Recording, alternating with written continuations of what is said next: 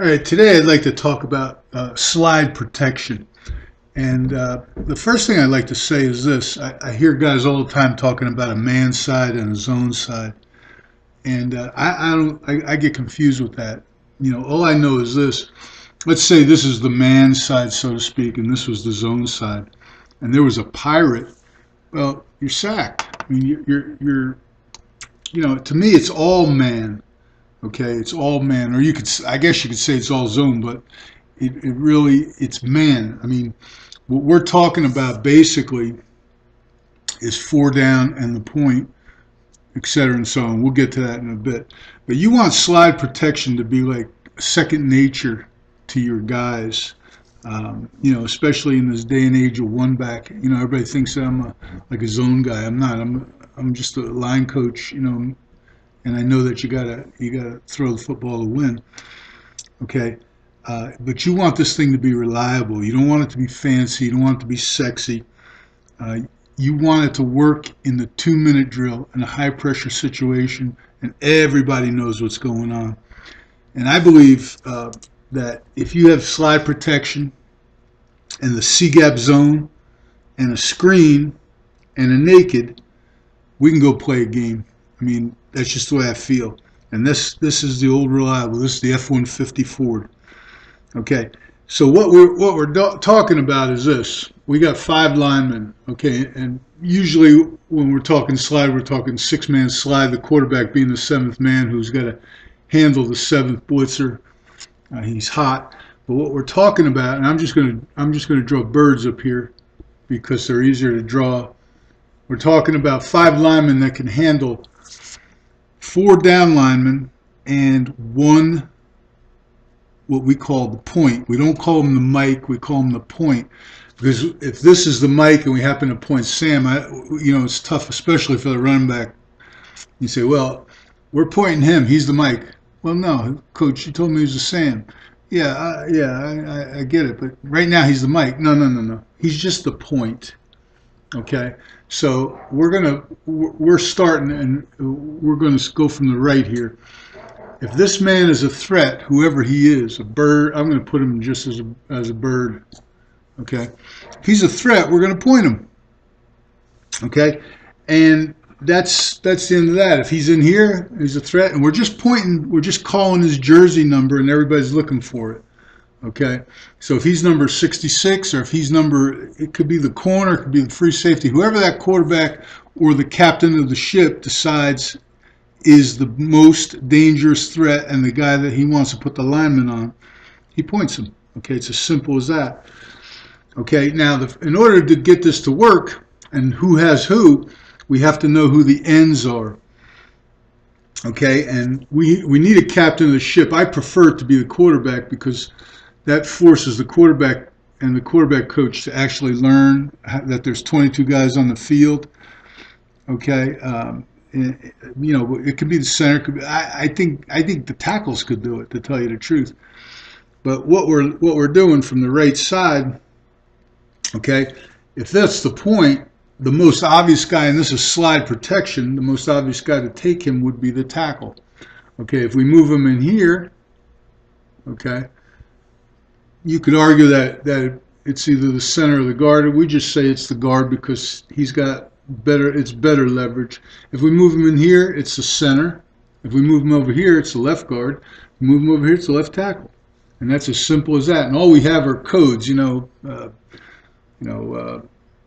outside, inside, middle, outside, inside, outside, middle. Okay, whatever your code. I'm not going to give you our codes because I might have to go against you someday. But the first thing we need to do is know who the ends are and how many down there are. Okay, starting with 4 down, we determine who the ends are, and the ends are the contained guys, and then we count 1, 2 ends. There's always going to be 2 ends.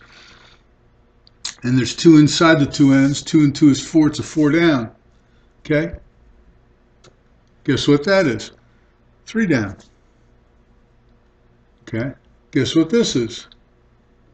If we feel like these guys are ends, and just because that looks like 3 down, we think these guys are big, strong guys that are ends, 5 down. Okay? you know, the Bear defense, of course, 5 down. We don't want to get confused. So what we say is, by personnel, these are the ends. Now, if we had a prowl defense, you know, where there's like everybody's moving around like this, okay, we try to determine who the ends are, and we just make them ends, and then everybody else picks up everything. Everybody else, we call it a point. So if he's an end, the tackle's probably got him. He's an end, the tackle's probably got him. If the point's out here, then it all expands, okay? And it's to us, it's pretty simple, and this system has been good for. I coached in it for quite a long time, but the last year at Ball State, we gave up 11 sacks and 460 throws, and you know, a couple of those were on the backs, and you know, a couple of those were, we didn't do a lot of 3-step. A couple of those were, you know, play actions and stuff like that. Not a couple, but let's put it this way: we don't give up many sacks. Okay. So, you know, it's a simple thing. Now, what we like to do, especially against 3 down, okay, now I'm not going to draw birds, is we really like to try and force it into making it a 4 down, okay, because there's always going to be somebody, Khalil Mack, somebody like that, that we just don't want. He's the X factor. We just don't want a back blocking him, okay, and I'm going to switch pens here because this pen looks like it's seen its better days. Okay, so this is Khalil Mack, and he played for Buffalo, and we had to go against him in a 2-minute drill. He murdered us, but we won. But we don't want to back to block him. Now, if he lines up here, you know, it's a 3 down. Looks like 3 down, but we're saying it's 4 down. He lines up here, he's 4 down. He lines up here, he's 4 down. He lines up here, he's 4 down. He spins around. We call him the spinner. Okay. He's a designated Lawrence Taylor. Okay, we just don't want to back on him.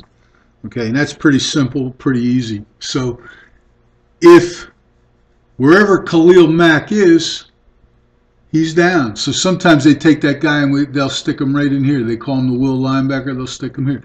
It's 4 down. Okay, it's not a big deal. And that's run and pass. The great thing about this is it's run and pass. Okay, we don't fool around. We try, like, again, I'm into F-150. Okay, now the one thing we say it's man, but let's just say we had a point call in 4 down. Okay, I'm going to draw my birds. Okay, and we had a point call right here. I'm going to make it a P, and these 2 guys were involved in the point call. Okay, we would say that this is either a center, a rip, or a right. And I'm going to give you those, a rip or a right. Okay, and the right means the guard has them, the rip means the center has them. And what we're saying is these 2 guys will never cross each other. So if the point comes here, the center's got him, he's got the down guy. If the point comes here, the guard's got him, center's got the down guy. It's pretty simple. We play long. We don't shut each other off. We got to play with our hands long, okay? Obviously, if you're going to do that, and we really don't want, the reason we say rip or right is when we say rip, it means that you're going to take most of them. I'm just going to be there to help you. When we say right, it says you're going to take most of them, okay? You're going to take most of them. I'm just going to be there to help you. We don't want to shut each other off. Now, we don't cross these 2 guys on a rip or a right, but if this guy goes this way, we don't want to try and force a 3-way exchange. So what happens is, just like any other rip right, this guy will get onto him and he'll just sort of pick out, and that lets the tackle just work by himself. Okay, and it's been pretty successful because now the tackle doesn't have to worry about a 3-man exchange. You know, when you run the football, you can't really do something like that. I mean, I've seen guys do it, but you know, but when you're throwing the football, once you got a rip right, he knows he's got him. He knows he's got him. He knows he's got him. Now, if these 2 guys switch, you know, if they exchange, yeah, they'll switch it off, but they're off the point. We know who has the point. Okay. Either the right guard right or the center rip. And like I said, we always have a direction, but if the quarterback decided that that guy was the point, even if the protection was right, he'd call that out, and guess what? It'd be a Liz or a left. I'm giving you all my codes. Okay, but that's okay. I'll change them again. All right. So the quarterback can point over here. Okay, he can point over here. He can point whoever he wants. So we train him that way. Okay. So there's a reason for that, though. Okay, the protection, okay, has a hot side and a sight side, and the hot side we're trying to keep it on the call side of the protection. Okay, so if our protection is right, we want the hot side to the right. I'm going to try this pen again. Okay, and we want the sight side, sight like eyesight, to the left. Now what we say is this: if the quarterback points this guy and he comes, we're not hot. But it takes one, and we don't duel the linemen. You can, okay, and we duel the backs, we do all kinds of stuff. But basically, this is what happens. If this guy comes, he's out of the equation, so it only takes one. Okay. Now, this guy and this guy, all right, are taken by the back. Okay, so the center is occupied over here, the tight end's over here. I mean, the tackle's over here, and these three guys are shut off. Now, there's a possibility over here. Okay. The sight side takes two. Okay. So getting off the point, if this guy hits it, the back's got him. If he hits it, the back's got him. If they both hit it, it's a sight. Okay. And what we try to do, again, is make it simple. Make it easy. Okay. So this guy is built-in sight, and this hot side is a break-off. Okay, so this guy right here, he's running a route off of a possible blitz, and usually this guy right here. Okay, the receiver is going to be running a built-in breaking route. Okay, and then he'll exchange. You know, we tag those things. There's all sorts of things. You know, quick out, post. Come back, something that'll time up with the quarterback having to get rid of the ball, and we always protect from the inside out. So if we have the point on the right and this guy coming, okay, we're protected. If he's coming, we're protected. If they're both coming, we break it off. Okay, we don't care if this guy comes; he has nothing to do with it because he's the point. If that guy comes, we kick it. Now, you can dual read this. We have protections that do that, but what we really like to do there is go coast to coast. So, and it's pretty simple for the back. We just say this is a 4-4 type alignment. Okay, when that man starts to cheat over here, it's probably going to come from this side. If the quarterback points him, okay, the back will go from coast to coast, figuring he's in coverage. Okay. He'll go from inside to his side, the sight side, and then he'll check outside to the hot side. So we basically don't throw under duress. Okay, we're in pretty good shape with that stuff. Okay, and again, this is the outback is what tells us what's going on. If that man cheats over here, maybe the quarterback says, you know what, he's in coverage. I'll throw off of him and point him. Okay, we think this guy's in coverage. We have got too many receivers over here. He's got to be in coverage. This guy's telling us that these guys are possibles. I'll point here. Okay, but in any event, let's say he points over here. Let's just take these guys right off the field and say he points over here. Again, the quarterback points. We know that guy's end. He's done.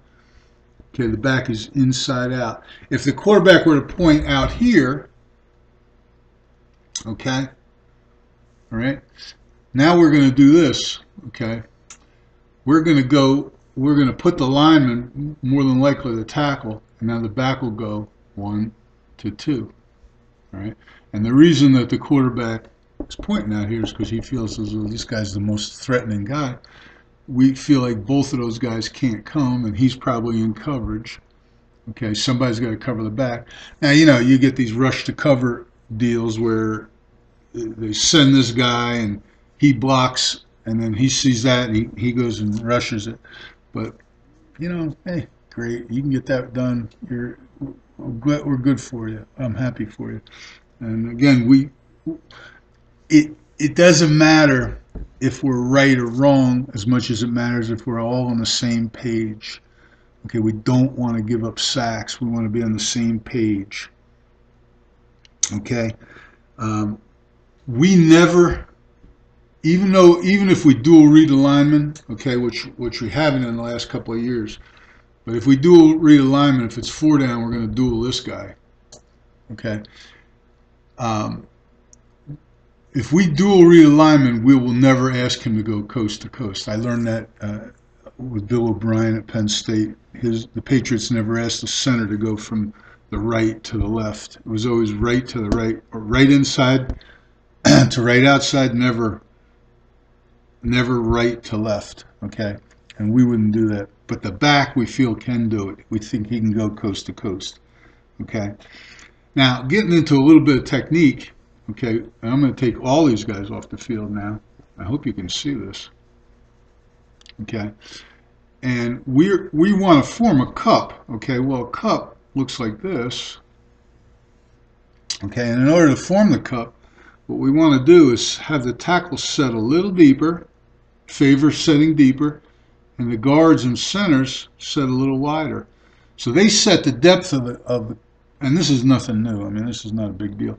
Now we had a guy in, and I don't want to name drop here, but he said that they only did this versus a 5 down or 3 down look. And I started thinking about it. I said, well, why don't we do it all the time? What's the difference? Okay, and it worked out pretty good for us. And I'm not going to give you specifics. All I'm saying to the tackles is you're the furthest guy away from that quarterback. Okay, you can afford to set a little deeper and form a cup.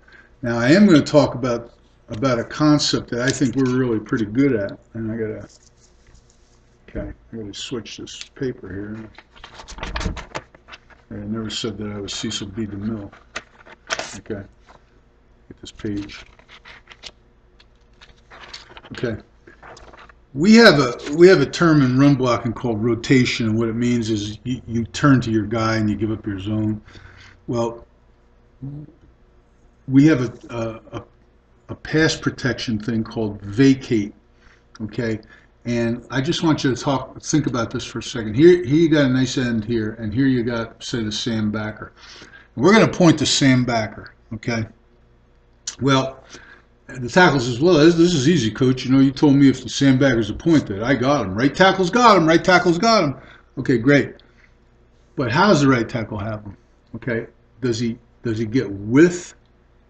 Okay, well, yeah, coach, he gets width. Well, that's no good. Okay, he does not want to cross this guy blindly to get to him because this guy might bait you and go, and here we go. Now you're lost. You can't help. Okay. We don't want to turn too soon. Okay. We already said we're going to get a little depth. Well, the wider you have to go, okay, to get to your guy, we don't talk that way. We say you got to go a little deeper. Okay.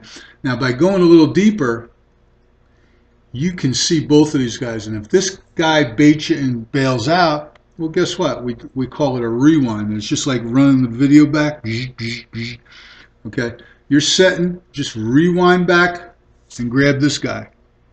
Okay, it's pretty simple stuff now, man. Pretty simple stuff. Okay, and guess what? Let's say he presses. We don't change anything. Now, you know, if you got Lawrence Taylor pressing, you probably need some help, and we'll talk about that in a second. But again, we don't want to cross him unless he is, you know, when he comes, go get him. But get your depth first. Put your hands on this guy if he tries to put his hands on you, because if he grabs you and tries to shut you off, that'll be a sack. Okay, so you want to get away from him a little bit. Okay, but put your hands on him. Now this is key. Now all these fundamentals, these run fundamentals, condensing, playing long. Okay. rooting your feet. If you give a little ground and don't root your feet, this guy will pile drive you. Okay?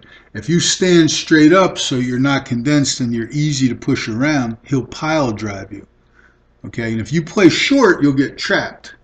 If your arms are close to your body, this guy will trap you and you won't be able to get to that sand. Okay? So you have to play long with your hands. You have to be condensed so that your body is short. It's a short target and it's a short lever. Okay? And you have to root your feet so you're not sliding around on oil.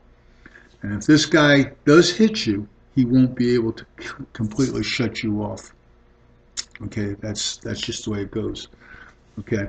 Those fundamental, that's physics. It doesn't change. Okay? It doesn't change. Kinesiology, it doesn't change. Okay? Your techniques might change a little bit.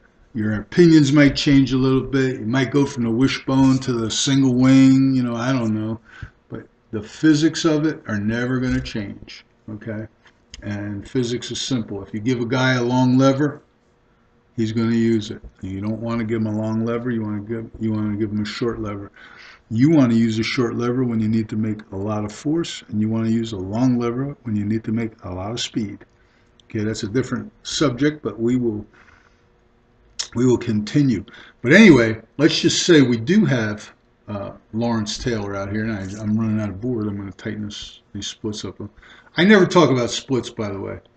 Okay, but let's just say we have Lawrence Taylor. I should make him like that. Those guys make a lot of money. Okay, and we have to set him. We chip. Okay, and what we try to do is either with the back, or you can do it with the tight end. We never did it with the tight end, but you should. Okay, as you set vertical, and this guy's coming hell bent for election, and you don't just keep going. You never want to set more than 2 steps with your outside foot. So one outside, one inside, one outside. That's it. Okay, make him come to you. Maintain your leverage. You have leverage. Okay, leverage is advantage. There's a quarterback. I don't know. If you draw a straight line, you're in this guy's way. If you go way back here, guess what? He's going to go inside you. If you go way out here, he's going to go inside you. If you turn your shoulders, he's going to go outside you. Stay as square as you can for as long as you can. Stay condensed. Don't turn to this guy too soon. Okay, and the secret to that, okay, when you do this, let me talk about chipping first. But anyway, the back will come over and he'll chip this man if anything shows. Now, if the guy two-gaps you, you're on your own. But if he's trying to rush the edge with speed, he'll blow him up for you and then get off. And when I say chip, I mean chip. I don't mean he buries his head in the guy. I mean, the backs use a shoulder chip. But you've got to play long enough with your hands so that you're not buried on this guy. Okay? You got to give that back access to chip. If you're all hugged up in this guy, you got your face in the guy's chest, you're going to get chipped. Okay? So you don't want that. All right? And to tell you the truth, that's the way we do it with everything. Like if we're gonna rewind, let's just say we do this. Okay, and we had that point out here. Okay, and he rewinds and grabs him, and he's got the nose because it's 4 down, and he's got the nose, and he thought he had the end. Okay, he's setting a little wide. He'll rewind. He doesn't turn. He goes right back, just like the camera started over again. He rewinds. He might have to get a little depth, and he shoulder chips this guy. He shoulder chips him. He doesn't kill him because once he shoulder chips him, if he does it right, this guy's on the ground. And now he can continue. He can get a little bit of depth and maybe help out another guy. Okay? We don't want to commit to guys that aren't our guys. Okay? We just don't want to do that. All right? We want to make sure that we're giving help, but that we're helping everybody. And if you do this right, especially in 4 down, you should have a chipper every time unless there's a blitz. Okay, the chipper should be the guard, say, and the back or whatever.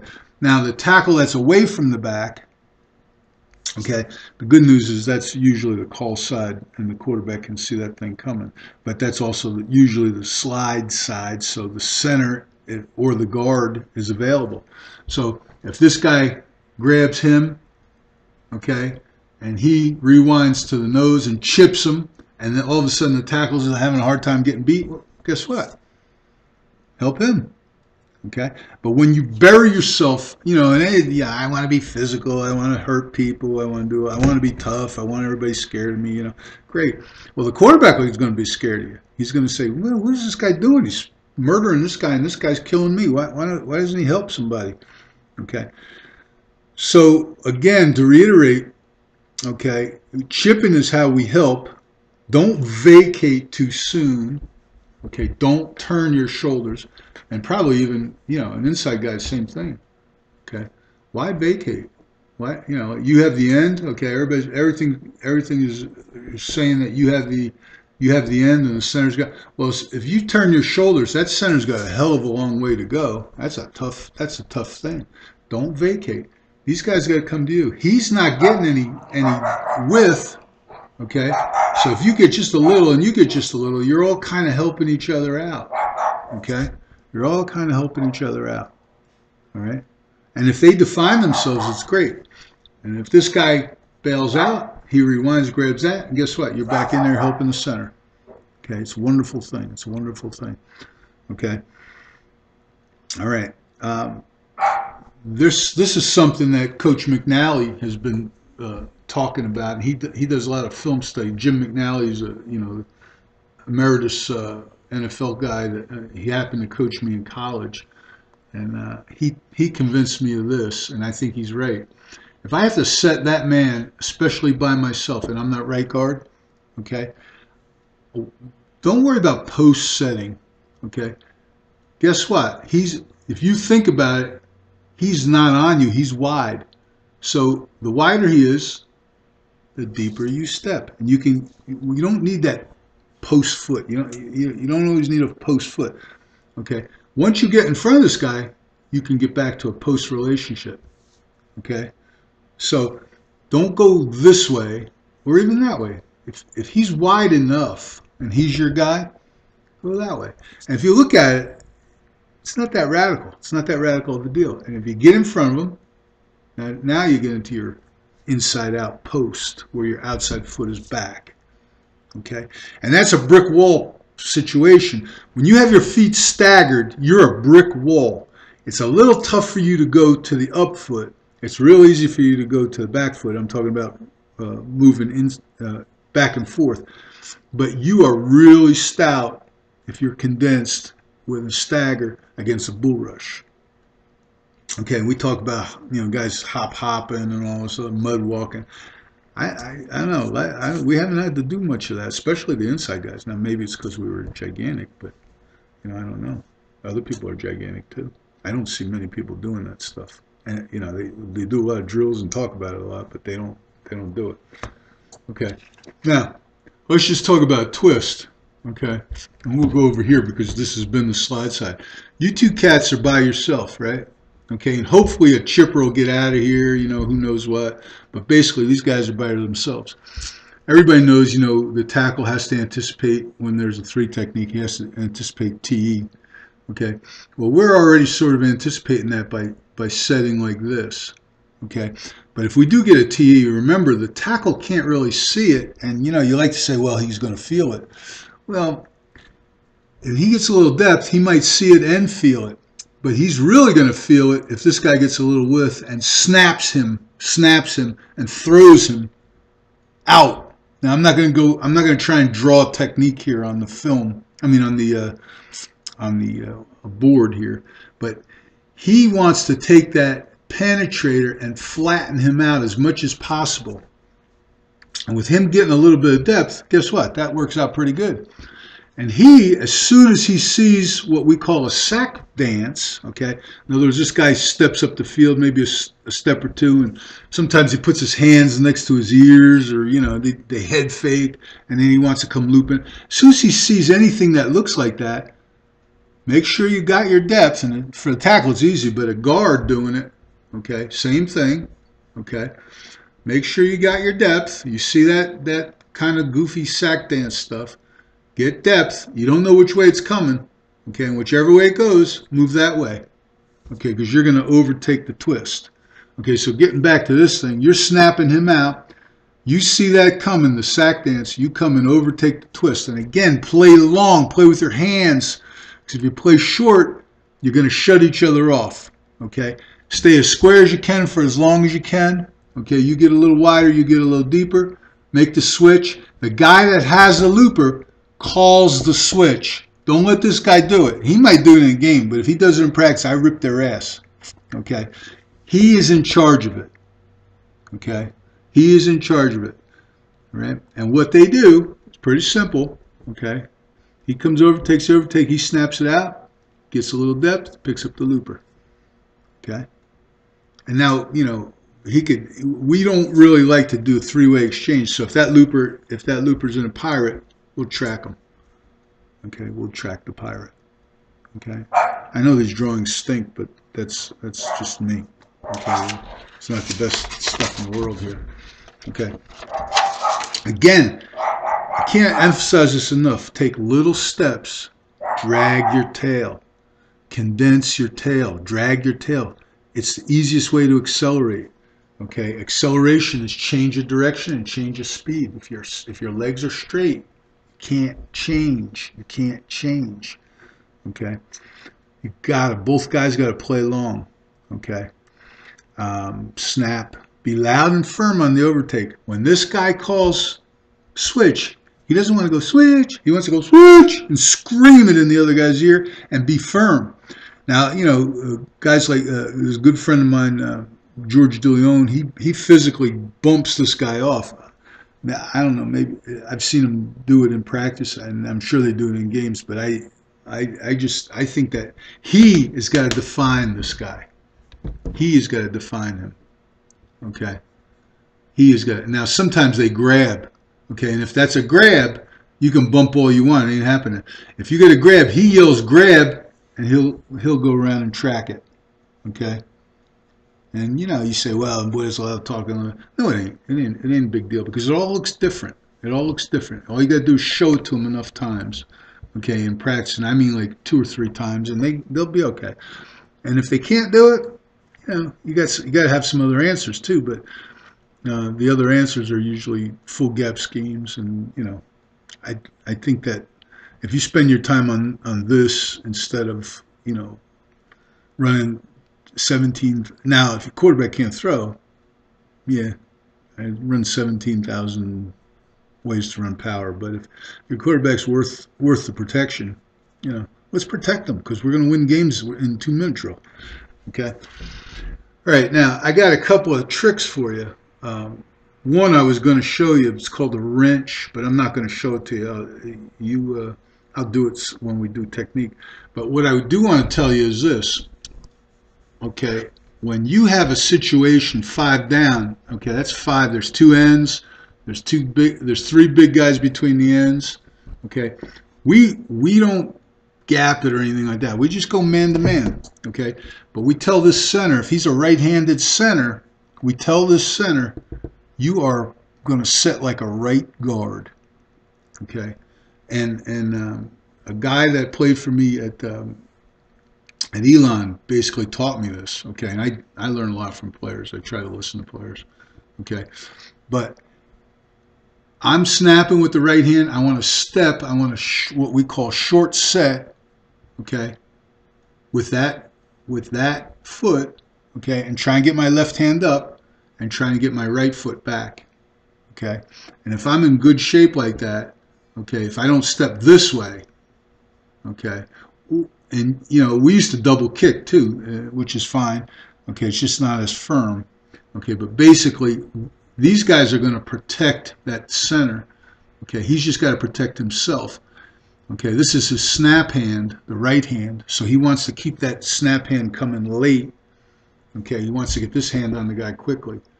All right, so he snaps the ball, gets that hand on him, moves it, forces him to go to the snap hand, and then he's just playing him like a right guard. Okay, Makes sense, and we switch all this stuff in here. You can just watch the video, you know, this game video. You can watch it. And we don't mind seeing 5 down. We kind of like it because we know what the coverage is. Okay, but that also. Let me go to this. Let me show you this thing. I don't want this thing getting too long here. Okay, there is a deal that we do. Okay, you know, everybody wants a zone blitz. Zone blitz. We're going to zone blitz. Okay, so what they have, you know, this is the famous zone blitz that, you know, everybody runs. You know, I don't know. It's great. It's great. You know, it's scary. It's just that and the other. I don't know. We will usually force a Sam point here. Okay, we'll point him. Tackle beyond him. Little depth. Little width. He's stuck man. Okay. And these two guys are stuck man. Well, the zone blitz is a long stick, a rock, a loop out, a cop, and then bringing these two cats right here. All right. So the back is going here to here. All right. Great. Okay. The tackle's got him. The center is going to stay with the rock. Okay. The guard is going to stay with the loop. The tackle, when he sees this man cop, he rewinds and grabs this thing, which triggers him to go help that center. Okay. He can't trigger until the tackle rewinds. The tackle can't rewind until he sees the cop. You can yell out cop if you want to. Okay, but we didn't have very much trouble with it. And all we're doing is holding down the fort. The guard's going to stay with the end. He's here. The back comes here because he's the next man to the sight side. Okay. And everybody's happy. Okay. Anyway, like I said, throwing's important, but catching is more important, and protection is what gets you to be able to do both. All right? Sorry for the drawings, but hopefully I gave you a little information that you like. Okay? And the phone's ringing, I better answer it because it's probably the lottery.